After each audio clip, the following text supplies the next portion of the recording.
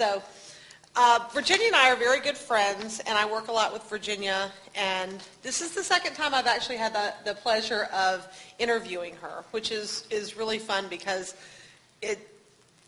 I just love Virginia, and I'm very lucky that I get to work with her. Virginia has a great, long, wonderful bio, and I'll kind of maybe hit on a couple of the highlights, and then the first thing I think I'll talk about, though, is today Virginia was on the front page of the Washington Post food section, and that's just huge. Isn't it exciting? Not only was she on the front page, but she was on a whole other page and the whole back page. So that was just a really fun thing for me to see, and I pulled it up this morning, and it was just wonderful to get to read that, and of course I emailed it to my mom, and that was very fun. So if you happen to go to WashingtonPost.com, you can read a whole lovely interview about her. Virginia she grew up kind of in a little bit in Louisiana, a lot in Georgia, moved around a little bit, definitely has Southern roots. She went to cooking school up in Maryland at l'Académie de Cuisine. I don't speak French, so you have to pardon any pronunciations that I have in here. It's just an embarrassment. I can read it. It can't come out my mouth right because it just doesn't work. And she moved to France, worked with Anne Willen, who is in the same realm as Julia Child. She's actually worked with Julia Child as well. She spent 3 months that turned into 3 years in France and loved that. And I think writing a book was always in the back of her mind. She had a great career up in New York working with Epicurious.com. She was one of the first people that ever worked with Bobby Flay. She worked with Martha Stewart for a very long time. And that kind of is always something that I like to get out of the way first, is having that conversation. It was pre-incarceration. Yeah, we had to, tip a hat to her on election day when she couldn't go to the polls. You've been everywhere. You've done a lot. She got to do a lot of world travel with Epicurious when she worked with Epicurious, and she's picked the lemons in, I don't know, Amalfi. I was like, I can't even remember where the lemons are from. And she fished on the fishing boat for sardines in wherever that is, Sicily, and she's raked the salt in France. So she's got. Oh, and you did this. You did the snails, and I actually got to go to the snail farm with her in France after the fact. But she's done all of these incredible things, and it's just like second nature for her to get to. And she doesn't. It's never. Oh, I've been there, done that. It's just matter of fact that she gets to. Oh, these lemons, and they were beautiful in Amalfi. These famous lemons or whatever. So, again, let's kind of get the big stuff out of the way. Let's get the Martha thing out of the way. What was that like? What did you do? What was your job? That was a really incredible opportunity for me to work for Martha Stewart. I'd been living and working in France, and the short version is that I was supposed to be in France for 3 months, and I was there for 3 years. And someone asked me recently, did I fall in love? Meaning, did I fall in love with a man or a person? And I said, no, I fell in love with France. And that's what made me stay. Before I left France, I was trying to figure out what I wanted to do next when I came back stateside. And I wanted to work for Martha Stewart because she's Martha Stewart. And I'm very goal-oriented, and started trying to figure out the way in. And eventually what happened was that Natalie Dupree, who I started my career with, who as an apprentice, who's from Atlanta, she sat next to Susan Spungen, who was the food editor at the time, and said to Susan, I know someone that needs to work for you. And so Susan got me in the door. And I was the kitchen director for her television series, and it was right when it was going from weekly to daily, and shortly, very quickly, it went from a 30-minute show to a 1-hour show. And being kitchen director for Martha Stewart essentially means that I was responsible for all the food on the television show. Everything from making sure that there's the bowl of salt to there's the beautiful cake. And the beautiful peaches in the middle of December. Yeah. And, that was one of the things that was sort of interesting because as kitchen director, I was actually responsible for grocery shopping, which you might think that that'd be like low on the totem pole kind of thing.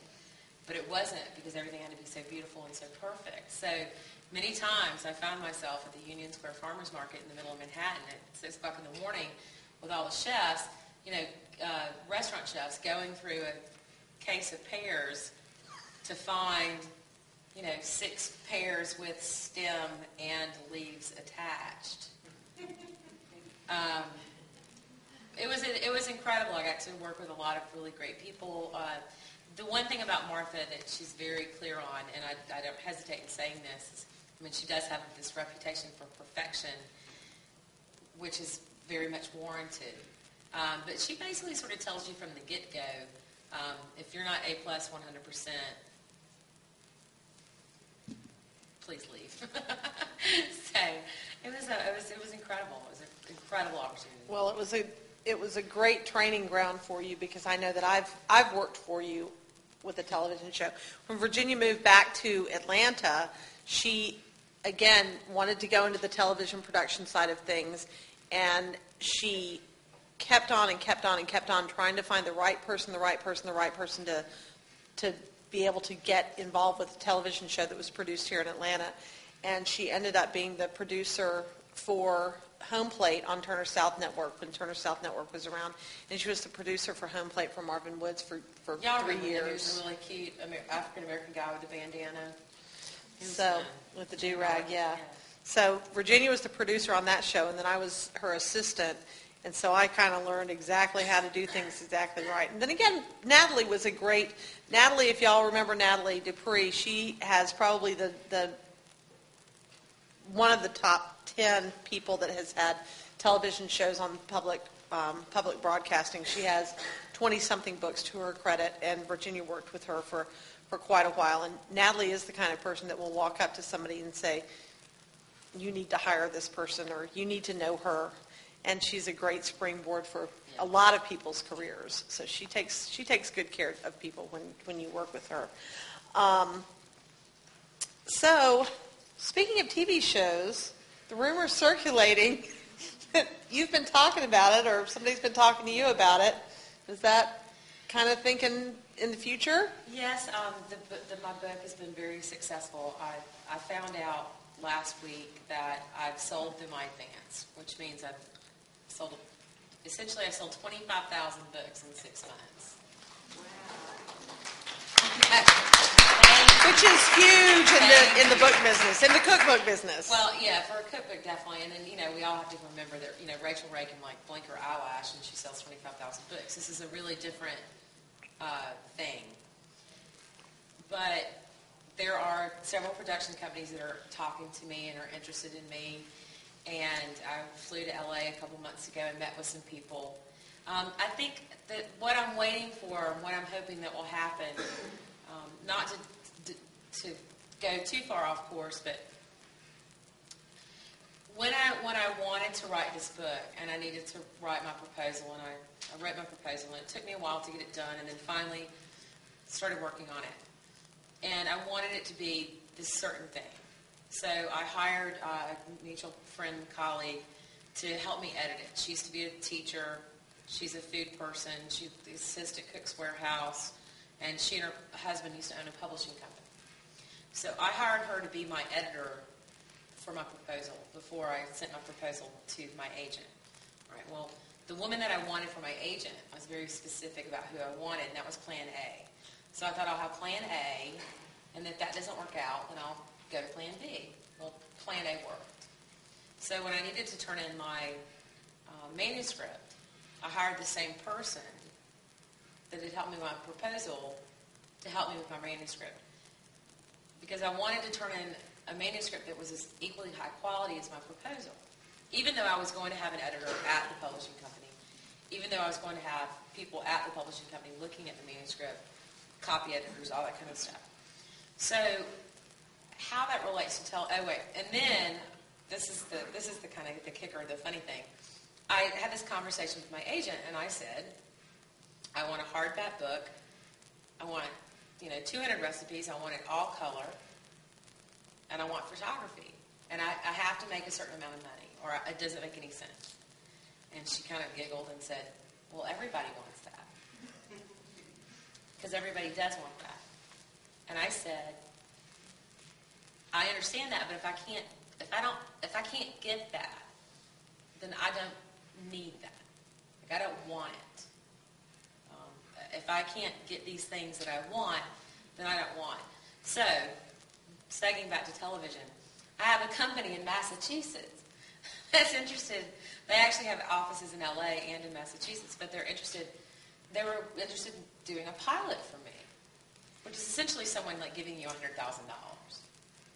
Now this is a big LA production company. They have $100,000 in the change of their sofa, and it's a tax write-off for them. And it's all looking at it from a business perspective.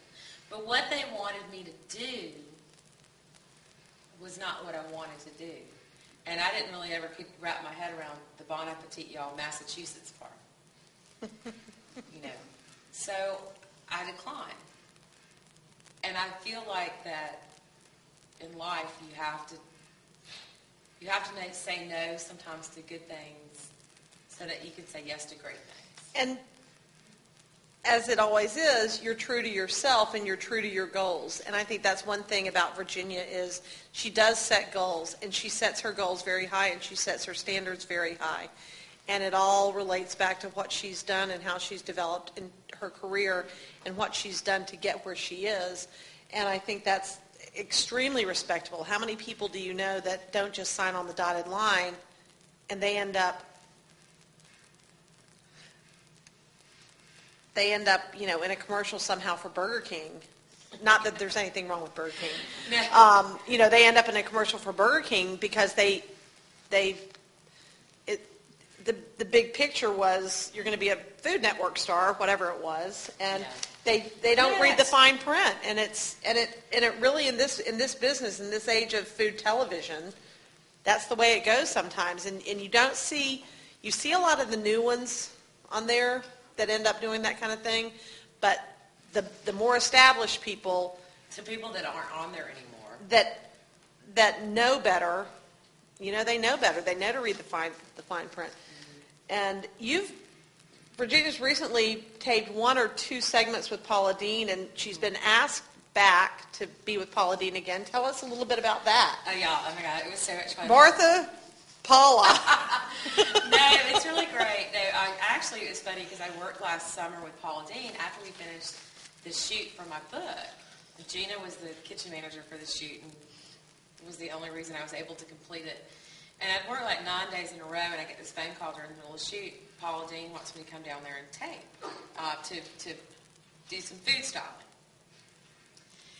And I thought, oh gosh, okay, well, I can't say no because we don't know what will happen. So then I go down there for 2 days, and I only took clothes for 1 day, and so that afternoon, her assistant comes to me and says, Ladies Home Journal is coming tomorrow to shoot Thanksgiving cover story. They thought we had a food stylist and chef. We thought they had a food, each thought the other had. Neither had. So he said, can you stay? So I went to Target and bought some clothes. So I could show up the next day not in a dirty apron. Not only to say, I guess it must have been a super Target because I'm sure she had to get the turkey and cook Thanksgiving dinner on the fly. In July. It's not so easy. For a shoot tomorrow and pull out some cranberries and everything else. In the production world, it's you shoot in July for November, right. December. So, but what happened was I stayed and we had a great time. And then one of my philosophies is just to, you don't know who you're going to meet and how many interesting people you're going to greet and what kind of experiences can come to you. And I'm not just talking about like a career sort of thing. I'm just talking about exposing yourself and your philosophy to other people and getting to get other people's input and other people's philosophy. And I just think it's really important. And of course, it's difficult when you're younger, but when you get a little bit older and there's a little bit more confidence, it's easier. So, having said that, this summer, Ladies Home Journal featured my book as one of their favorite books because the shoot went well. And then Paula Dean asked me to come tape with her last month. And she's featuring me in May in her magazine. We went down and taped, and the whole setup was that how different Paula and I are. Because I grew up in Montezuma, Georgia, which is only like an hour and a half north of Albany, where she's from. And at one point, she said, well, first of all, Paula is exactly what you see. There is no pretense.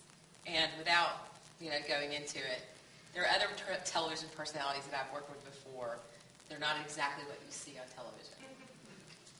So, but Paula is, hey, y'all, and, we tape in her house, and she'd come down with bedhead and raccoon eyes, and, hey, y'all! And so anyway, this last month when I went down, or Mother's Month 6 weeks ago, so we taped, they're promoting, the whole point of the show is to show the differences, to really play up the differences that I'm a trained chef and lived and worked in France, and I chop fast, and my recipes are what may be perceived as a little bit more sophisticated, and she's basically a home cook. And but she was really wonderful, really sweet. Virginia makes her own mayonnaise. Paula Dean uses a lot of mayonnaise. She doesn't necessarily make her own. Well, it's really funny because we had such a great time. But I did 2 recipes, and she did 2 recipes. And my recipes were a fresh ham with fresh herb de Provence, instead of the dried herb de Provence that one can buy in the store. Fresh savory, fresh lavender, fresh rosemary, and an haricot vert, which are little skinny green beans, Provençal. So with tomatoes and onion and garlic. And her recipes, one of them was a savory monkey bread that you take canned biscuits and you roll them into a ball and you dip them in butter. And then you roll them in sugar. No sugar. Savory. Cheese with Italian seasoning, dried Italian seasoning, and put them in a bundt pan. And I'm like, and first, one of the things that happened was that I went to go crack the biscuit on the counter. I can't tell you the last time I cracked up in a can of biscuits. I can't. And it exploded and it scared the mess out of me, and I screamed. I actually thought that was really funny. And then she's like, dipping the butter, and I'm helping and stuff, and she's like dipping her hands in the butter, and she starts licking her hands. No, it gets worse. I don't know if it's gonna make it to the final cut or not. It was really sweet, but she's licking the butter, and then she dips her hands in the butter. Here, you want some, though. And tries to get me to lick the butter off her fingers. And I just threw my head back. I'm like, I don't know you. I mean, y'all, if you think about it, there's a really short list of people that I would lick butter off their fingers. Like families, lovers, things like that. But anyway, but we had a good time. And then one of the last things that happened was one of my favorite smells in the whole entire world is when you invert a cake and you lift up that cake pan and you have that brown butter scent. And if it's lined with wax paper. When I was a little girl, my grandmother would let me chew on the wax paper. Did anyone do that? Okay. Now, we couldn't swallow it, but you could chew it, all the butter goodness out of it. Well, her grandma, she'd just chew it and eat it. And she told me that. And I said, you're a goat. And she said, I am a goat. And then we both realized that we were both goats. We're both Capricorns. And so that was this whole, shared birthday love fest about Christmas birthdays. But she was really sweet. She was really sweet. We had a great, great time.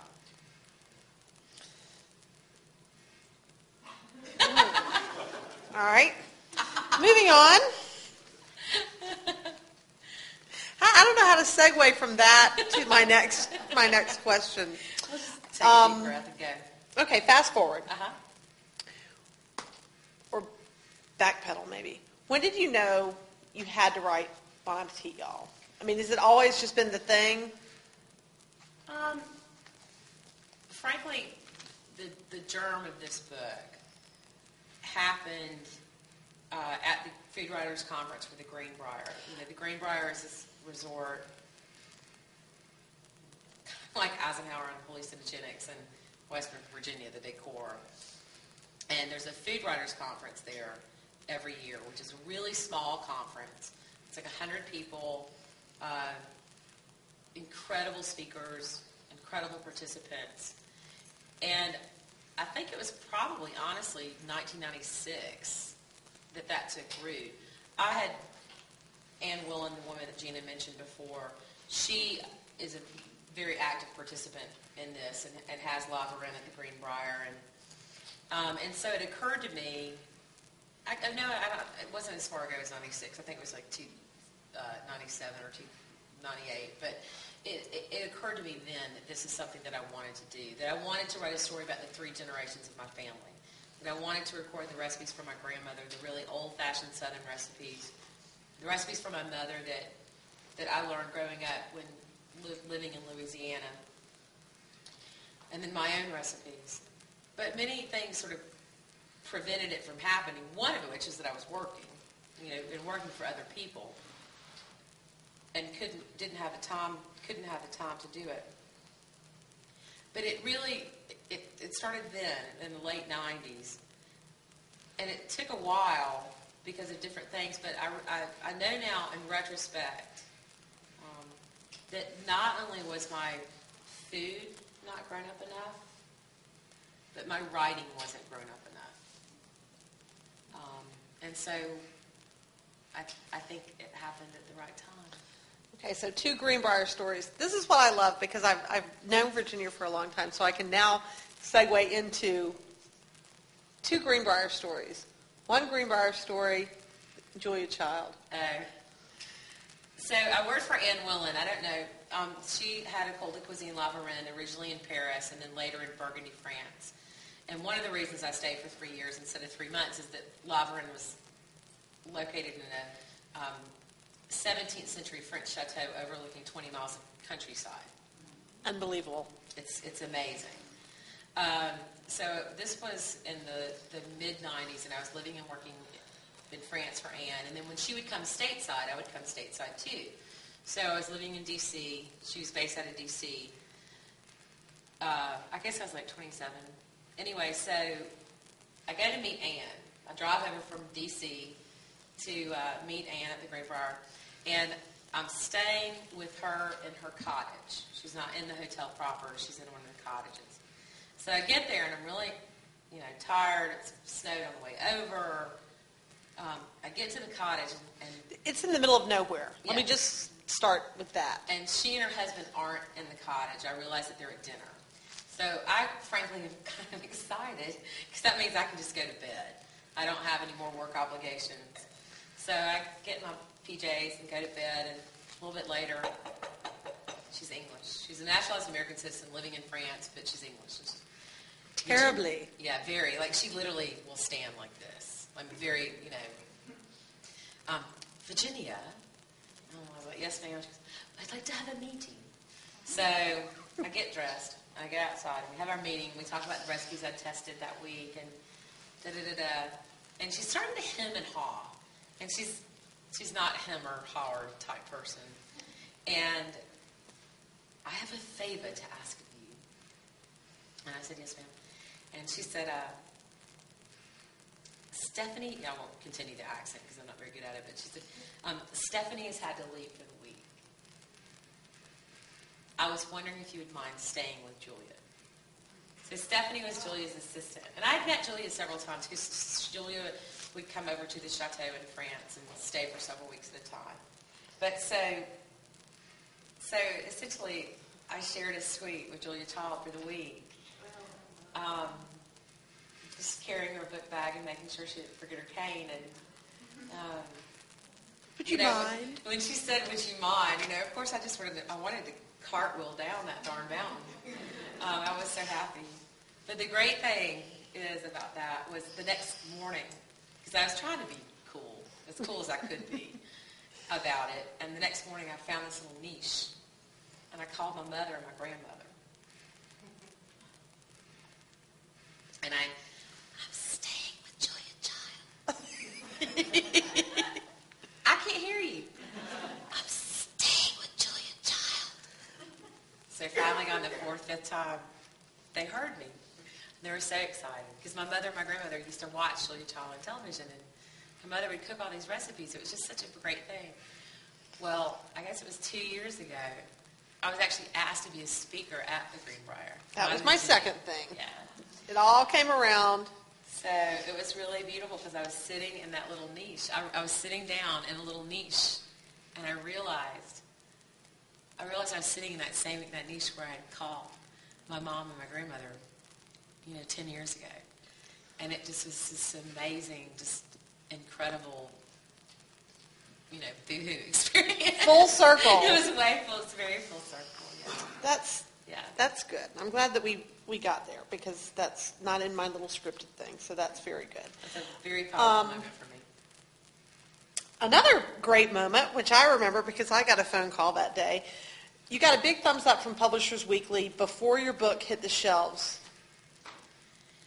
That was the first, I think that was the book getting the agent, the book getting accepted, moving forward, the book's getting done, and then the book is coming out soon, and all of a sudden Publishers Weekly, which is...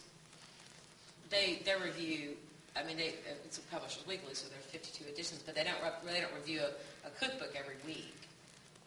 They review, probably 25 cookbooks a year. So to be mentioned by, it's an industry publication, obviously, but to be mentioned by Publishers Weekly is a big star.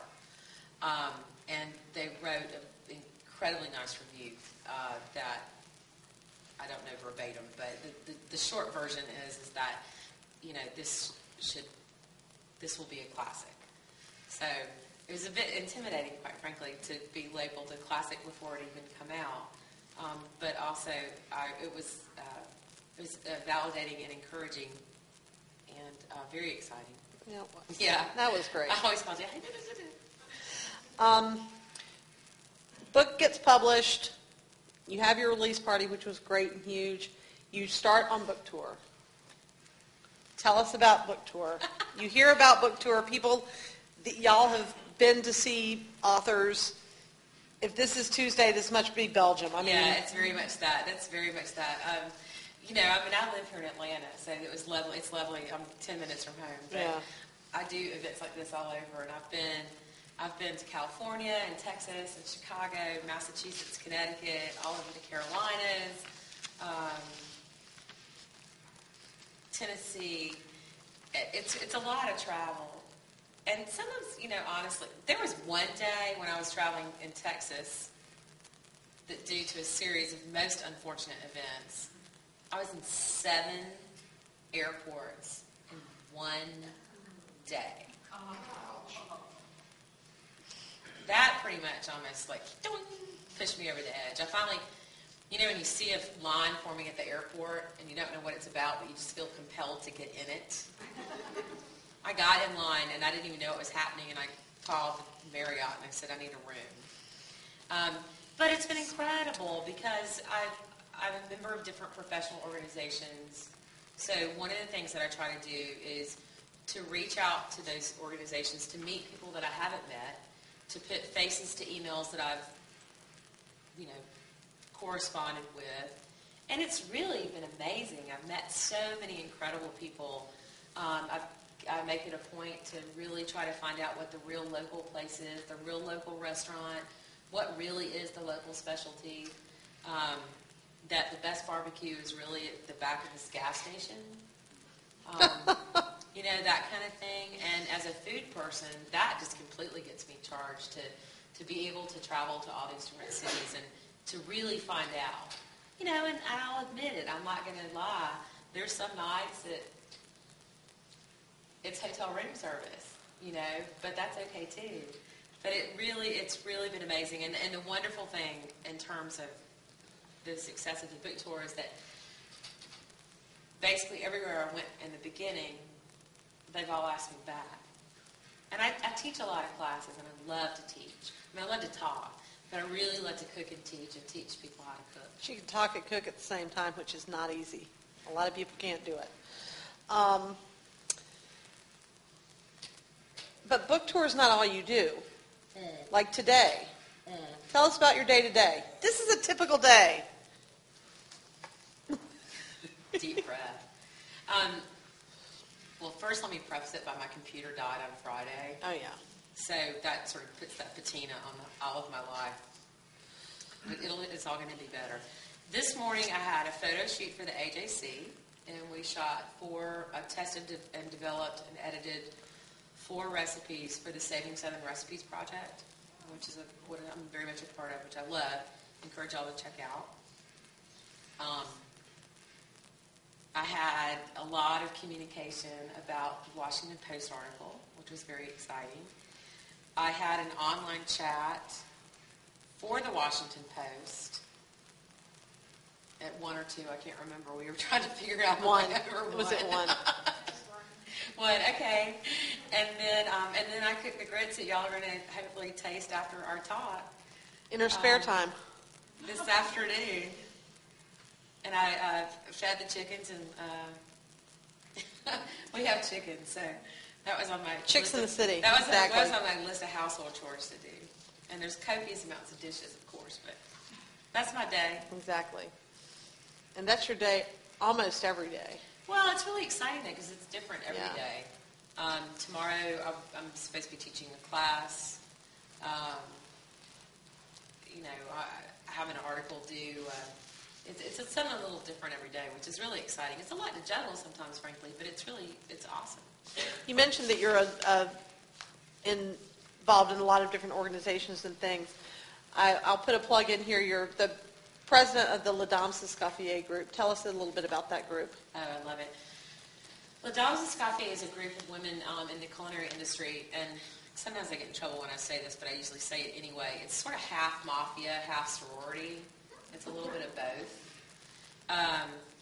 But it's chapters internationally. There's almost 20 chapters in the States and abroad. And it's Women of Achievement. It's an invitation-only society. We do incredible work. Our chapter in Atlanta last year, as a result of our major fundraiser, which is Afternoon in the Country at Serenbe, we were able to give $20,000 to Georgia Organics and $20,000 in scholarships to women in the culinary industry. Right? Exactly. This is a volunteer organization. So it was a huge honor to be elected president, and I love La Dames. So I was president this year, which I do question my sanity on having a book tour and being president at the same time. But, when the going gets tough, you just go. So, but it's been amazing, and that's one of the groups that I reach out to when I'm traveling. I'll be in Dallas, and I'm like, hey, y'all, coming to Dallas. And everyone's just really supportive. It's like there'll be everything from, okay, let's have lunch, to let's have a book signing. Let's host an event. Let's host an event. So, yeah. That's very good. Gena is a past president of La Dames, just as a matter of I just had to give it a little way past. Okay. I know you're an avid New York Times. She's an avid reader, an avid public radio listener, and she always is calling me up. Did you read this in the Times, or are you listening to NPR right now? And I'm the stock answer is, well, no, I can turn it on. What the chicken show that time was very interesting that I did turn on. But in Sunday Style section in the New York Times, there was an interesting piece on how the economic downturn is affecting restaurants, and even more importantly, the way we view spending money and entertaining etc. The bottom line, luxury is out, glitz is over, sensibility is in. Do you think this is affecting your book sales, and do you see more people wanting to learn to cook at home or cooking at home? I know it's kind of short term for that, but... No. Yes, I agree. There are a couple of different things. First of all, I think that definitely less people are going out to eat. Any restaurateur can tell you that. People are going out less to eat, especially for special occasions. Having said that, I think that more people are cooking at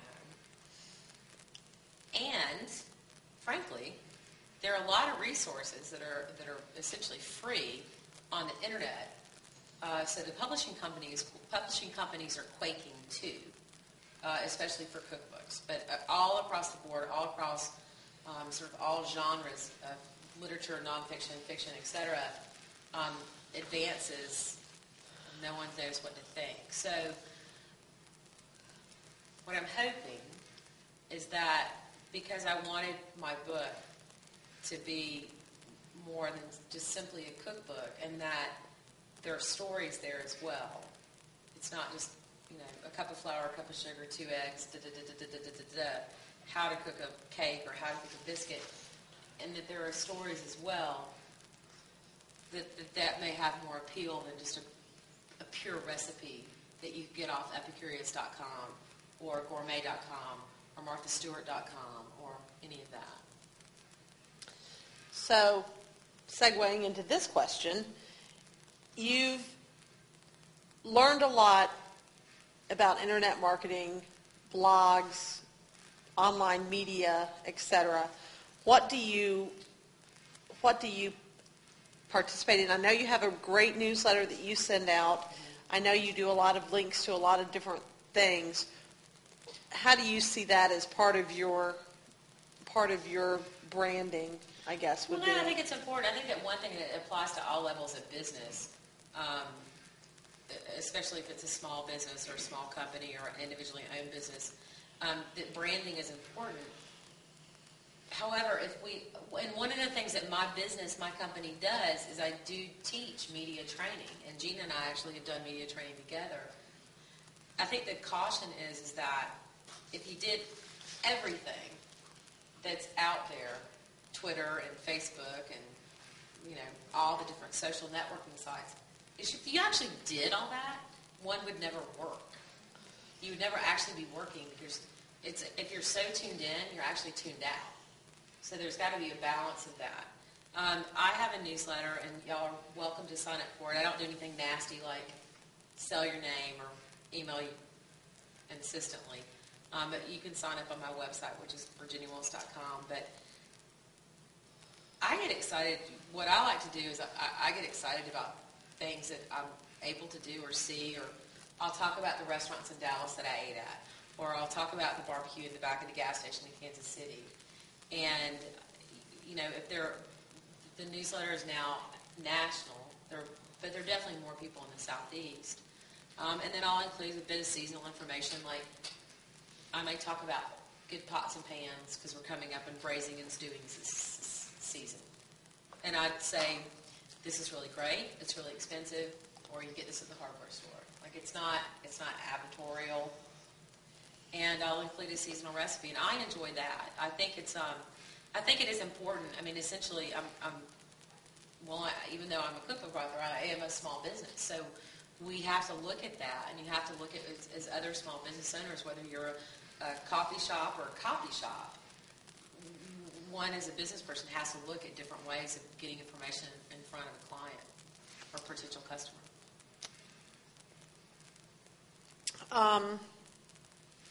All right, now it's just some chat. Okay. What came out of the oven that you said, I can't believe I made this. I can't believe I actually made this. I mean, the first time I made hollandaise was, I can't believe I made it. I can't believe it worked. What's the, I can't believe I did this, this is so cool type thing for you? I think I would have to go back to working with Anne. Anne was in France, was really, she's like the queen of soufflés.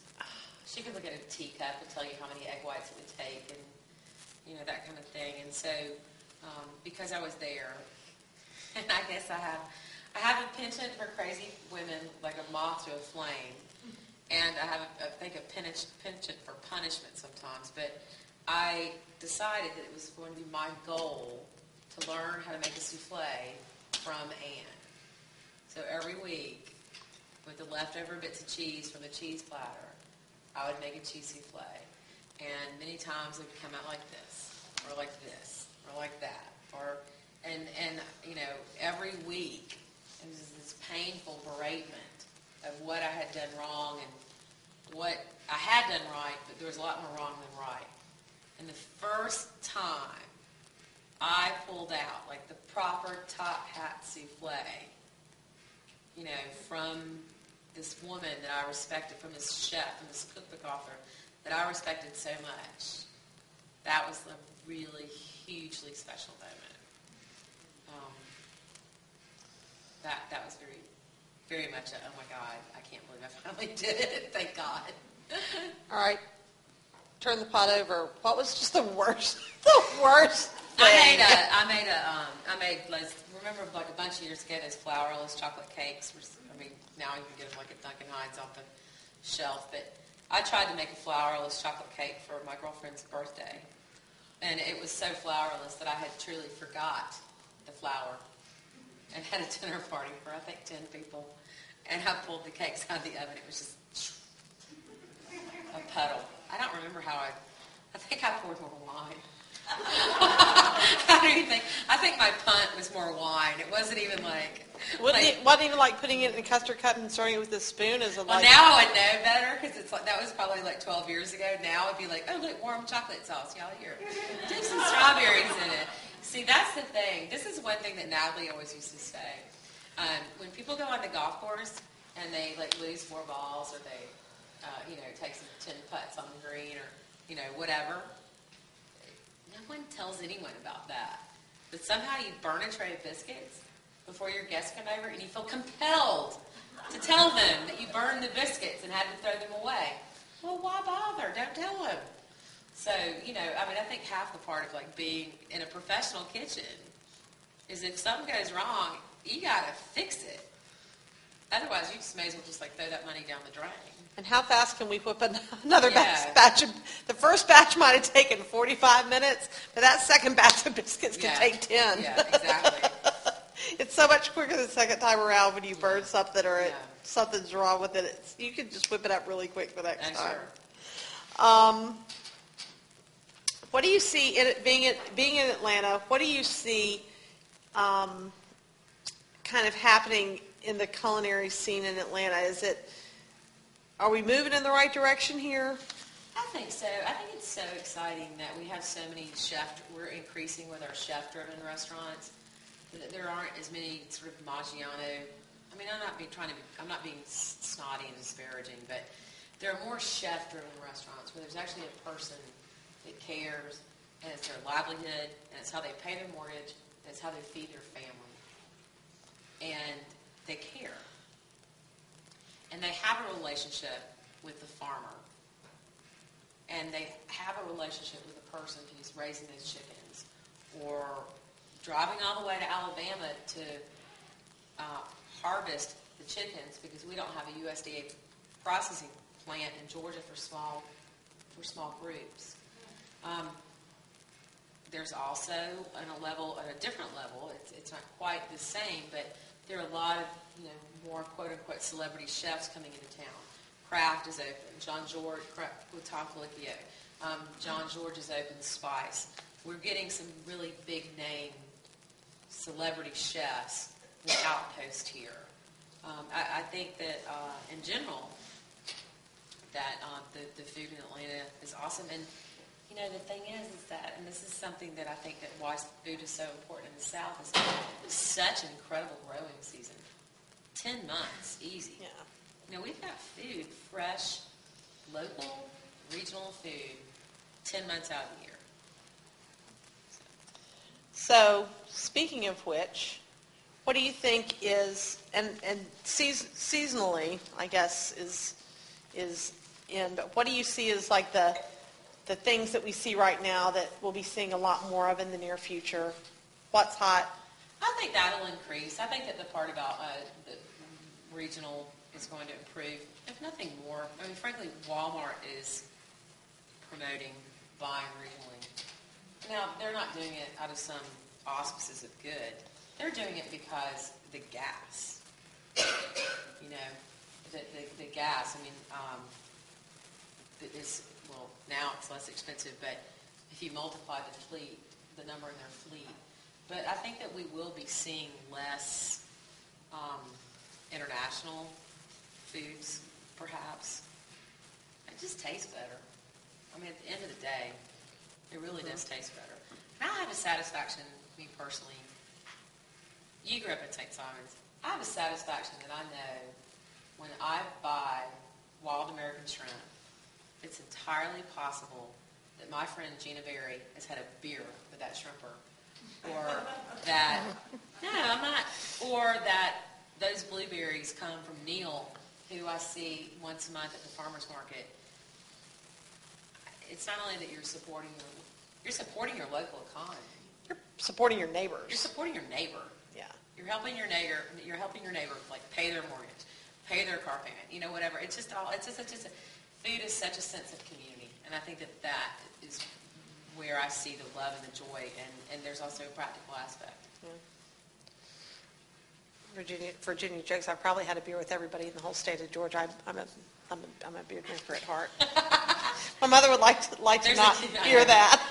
You should see. You didn't have to say all that far. I know, exactly.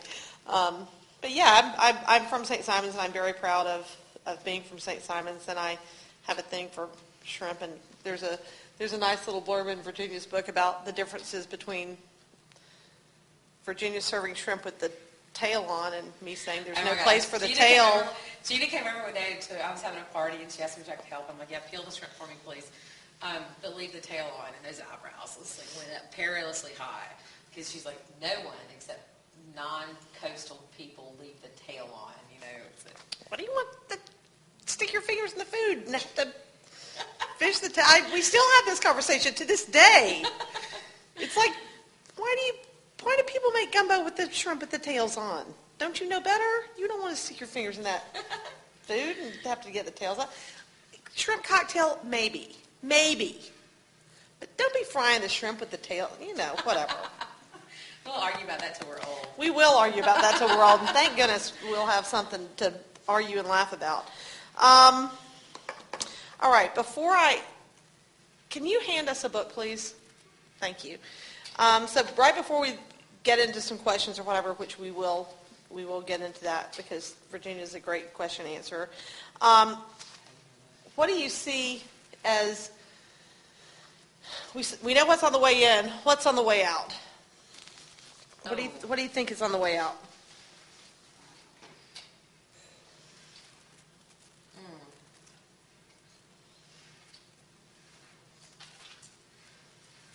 Flourless chocolate cake? Well, no, the thing is that it just takes so long for something to be out. Yeah. It starts at the chef level, then it'll, sort of trickle down to the fast food restaurant level. Mass level, and then the fast food level. And then now, truly, I think that you can buy... You can buy them at Costco. I saw them yesterday. Flourless chocolate cakes. Ready to go. They have them in the refrigerated section. Right. 4 flourless chocolate cakes in And you have to take into consideration that this is something that Jean-Georges Vongerichten started 15 years ago. Yeah. Okay? And there are some restaurants that regardless of how much their pastry chef hates making it, she or he has to because there's the demand. What's going out? Creme brulee. Oh. That makes me sad. I made creme brulee last weekend, and Bad creme brulee would be good to go away. I cook. I don't really bake a lot, and I was up cooking. Virginia was up cooking in Highlands last weekend, and I just happened to be in Highlands cooking. She was cooking for a big fancy restaurant event, and I was cooking, for a family of 4 or whatever. But I cook. I don't necessarily follow recipes. So I had taken all my food, and I had everything I needed, and I had my little ramekins for my creme brulee, and I didn't bring a recipe, and I thought, I can't just whip out whip out a creme brulee. I don't know the proportions. I don't know the right proportions.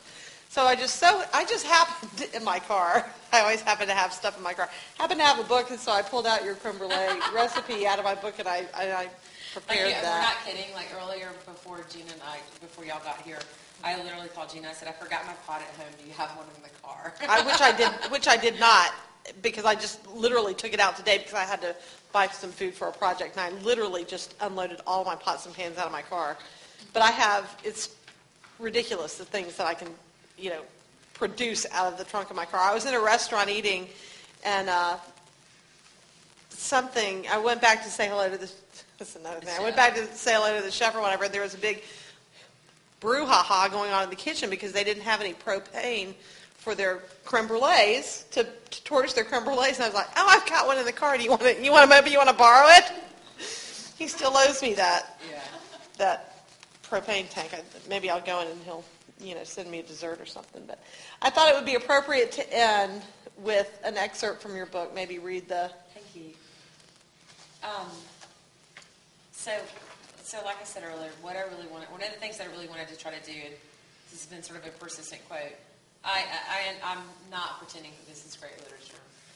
I will say that when I wrote my proposal, that I did include in it that the aspiration to be like Pat Conroy's cookbook, which of course I think is an incredible offer. And I really wanted this book to be more than oregano is an herb that grows in the Mediterranean. Wah, wah, wah, wah. There are lots of books like that. So this is recipes and stories from 3 generations. So it's recipes from my grandmother, recipes from my mother, and my own recipes. Before I start, this here, and you can see it closer outside. This is the inside of my grandmother's cupboard, where she worked and chopped and stirred and spooned and such. And if you open that cupboard, the plates were there. I mean, but this is where she held her recipes. And she started just taping them to the inside of the cupboard, and then, eventually just started writing on the wood. And my mother lives there now. My grandmother's been passed away for about 10 years. But my mother lives in our home, our family home now. And it's still there. Like all of them are still there. My mom has tacked up a couple new ones. But mainly it's my grandmother's, because they're the recipes that we always use. And it's a totem to me,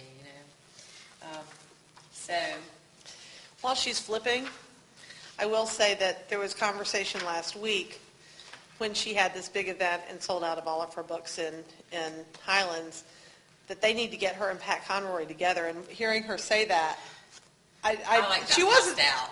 I didn't even hear that. I didn't even know that she had heard this conversation, and I was like, oh, well, that's good. Yeah. No, well, he hangs out up there, so we'll see. But he's also a very dear friend of Natalie's. Yes. I'll call her. You won't. I'll call her. No. Y'all may not know the backstory, but Pat Conroy wrote a cookbook a couple years ago, just really amazing. Thank God I don't have some of his memories, but anyway, it's just an amazing book, as all of his are. But I think it's like in the first, in the first chapter, he actually refers to Natalie Dupree, which if any of y'all know her, he refers to her as the most person-like a fictional character he's ever met. You called me and read that to me on the phone. I actually don't think that they've spoken. She hasn't spoken to him. No, really? Yes. But my response to that was when they told me that was that she's just working it. She's just working it. She loves it as long as the day is long. So, all right. So this is my any ink is good ink. Yeah. So this is my introduction. Rich in folklore and history, the cooking of the American South embodies all the glamour, grit, and heartbreak of Southern culture. The sad cruelty of slavery's influence, the joie de vivre of wealthy, well-bred, landed aristocracy, the romance of moonlight and magnolia, the sun-washed wholesomeness of family memories, a note or two of twisted Southern Gothic, fierce attachment to the land, and recently a prideful sense of place, with chefs boldly championing local, artisanal, and heirloom products and vegetables. My part in the old complex story of Southern food began in my grandmother's country kitchen with its walls made of heart of Georgia pine. My maternal grandmother, Emily Louise Wingate Baston, whom I called Mimi, was the daughter of a farmer, a true Southern lady, and a wonderful cook. Born in 1907, she grew up near Hepzibah, Georgia. From the time I was in a high chair to when I was a grown woman pulling up a chair to her kitchen table, I loved to hear her stories of milking cows and making butter and cheese, filling a root cellar, killing hogs in the fall, and curing hams in the smokehouse.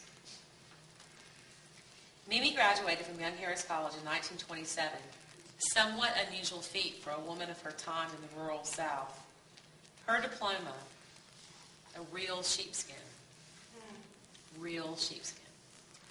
has hung in the dining room of our family home for as long as I can remember. She met my grandfather at a fish fry on the Savannah River. They were married for almost 65 years until he passed away. Mimi was the president of the Evans Extension Homemakers Club and was famous for pound cake, fried chicken, light buttery yeast rolls, old-fashioned butter beans, turnip and mustard greens with salty, smoky pot liquor, and homemade jams and jellies. Many of these recipes are still scribbled in her handwriting directly on the wooden interior of her kitchen cupboard, a sight that can leave me breathless and even move me to tears. My mother, Virginia, and her siblings grew up being fed from that same heart of pine kitchen that came to mean so much to me. The family raised chickens and cows, but they stopped milking the cows when one surly beast kicked my grandmother.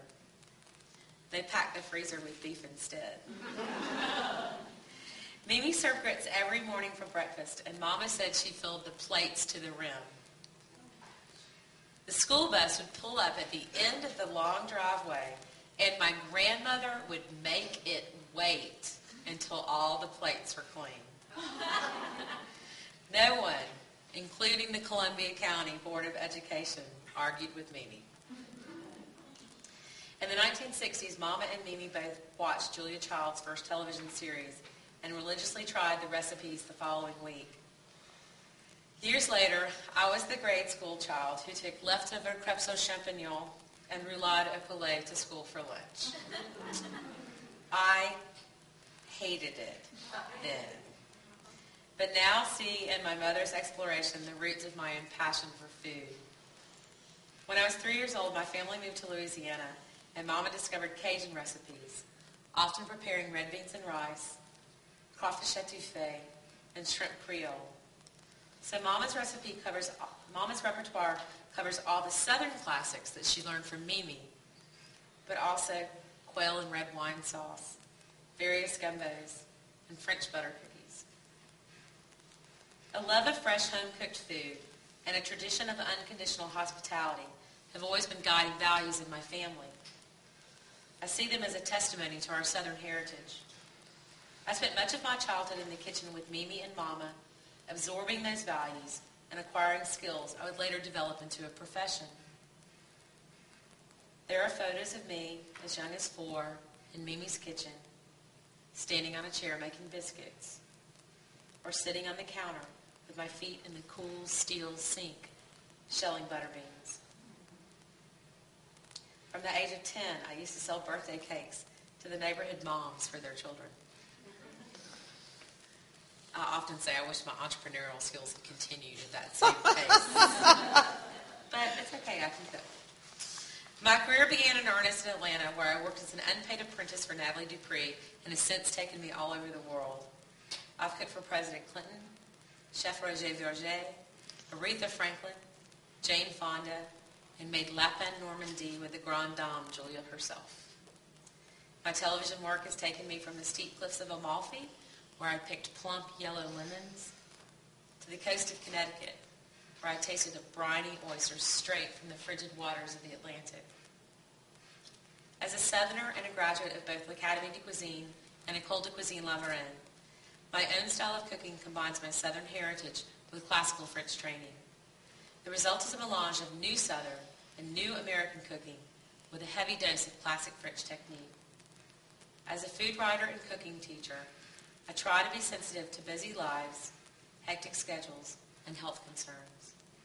Thus, many of the recipes in this book are adaptations of, and use less fat than, traditional Southern and classic French dishes, while a few are old-timey dishes flavored with hogdale and bacon, and some are just simple country food that would be equally at home both here and in France. My philosophy with most recipes is that simple is best.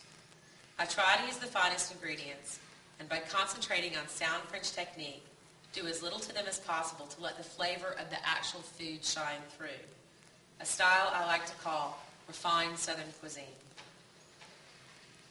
These are recipes to cook in the home kitchen, not restaurant-driven creations. They are recipes for families, for displaced Southerners yearning for a taste of home, for aspiring cooks, and for anyone who simply wants to spend some time in the kitchen working and playing with food. Some of my favorite memories, stories you will read in this book, happened in the kitchen learning at Mimi or Mama's side. I was learning so much more than food and cooking. Those times were history lessons, math exercises, and instruction in social studies. Food and cooking are always about so much more than just sustenance, of course. For me, they define some of my most precious relationships, root me in my culture, and give me my place in the world. Bon appetit, y'all, is my way of saying, welcome to my Southern kitchen. Pull up a chair.